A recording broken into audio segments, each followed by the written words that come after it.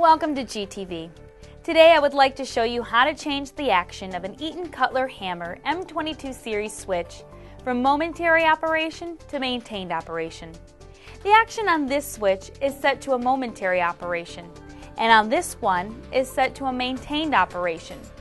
Notice how the momentary switch returns to its default position once it's released from being actuated, while on the maintained switch it holds its position when actuated.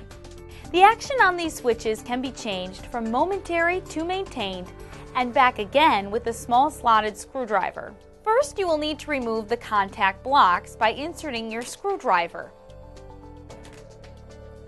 Turn the switch over to see the yellow tabs on the inside of the operator.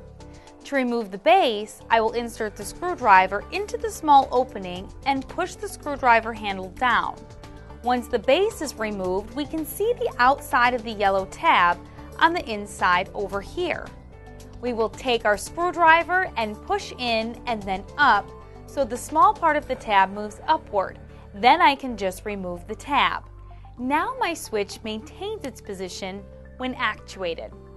If I want to turn my switch back to momentary operation, I just have to slide in my yellow tabs and reconnect the base. As you can see, my switch is now returned to momentary operation. Eaton Cutler Hammer M22 series switches, along with thousands of other products and services, are available at galco.com.